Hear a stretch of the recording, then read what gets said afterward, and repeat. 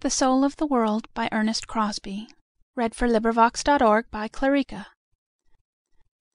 The soul of the world is abroad to-night, Not in yon silvery amalgam of moonbeam and ocean, Nor in the pink heat lightning tremulous on the horizon, Not in the embrace of yonder pair of lovers either, Heart beating to heart in the shadow of the fishing smack drawn up on the beach.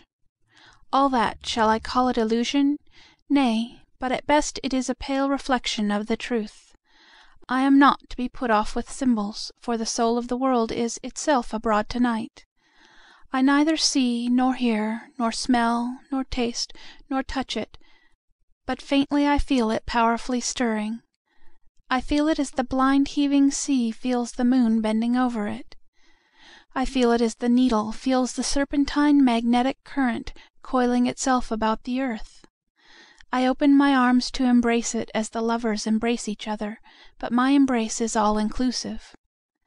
My heart beats to heart likewise, but it is to the heart universal, for the soul of the world is abroad to-night. End of poem. This recording is in the public domain.